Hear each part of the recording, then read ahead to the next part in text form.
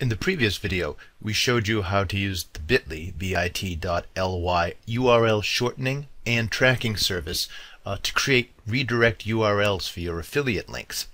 Now, these are great because they're free and they allow you to track the traffic going to the affiliate programs that you're promoting.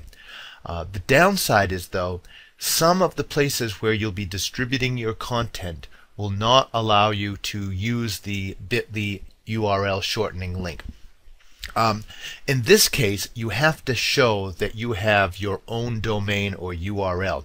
Now, you can still use the bit.ly link to redirect to your affiliate program and to track the number of hits coming through.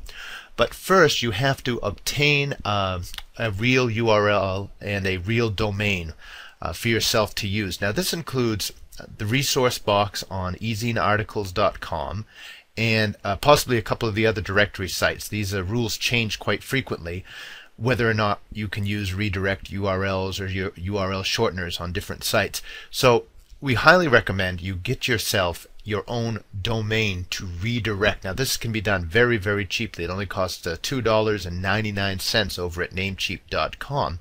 And all you do for each one of the affiliate programs you'd like to promote, you just go and you register a related URL, a related domain to use as your URL to redirect to your affiliate programs. So the cheapest ones to use are the .info domains.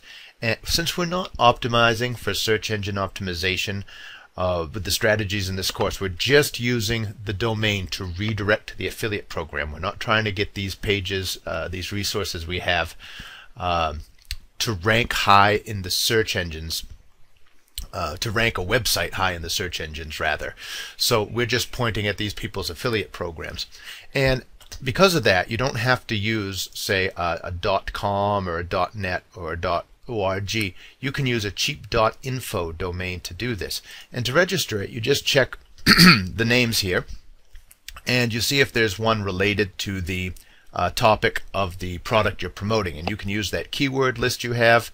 You can use keywords from the keyword research we uncovered earlier in the course. So, for example, the heartburn guide that we've used, you might type something like, oh, there we go, guide to heartburn.info. It's related, tells people sort of what the product is about, but most importantly, it gives you a short .info domain to go ahead and use. And then you can search to see if it's available.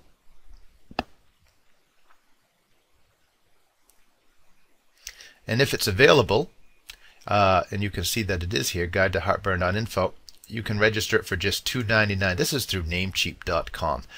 It costs $2.99. You register it. It's pocket change, and it'll allow you to use a lot more of the marketing resources that we reveal in this course that may not allow you to directly put a URL shortener service URL like a bit.ly URL into your content.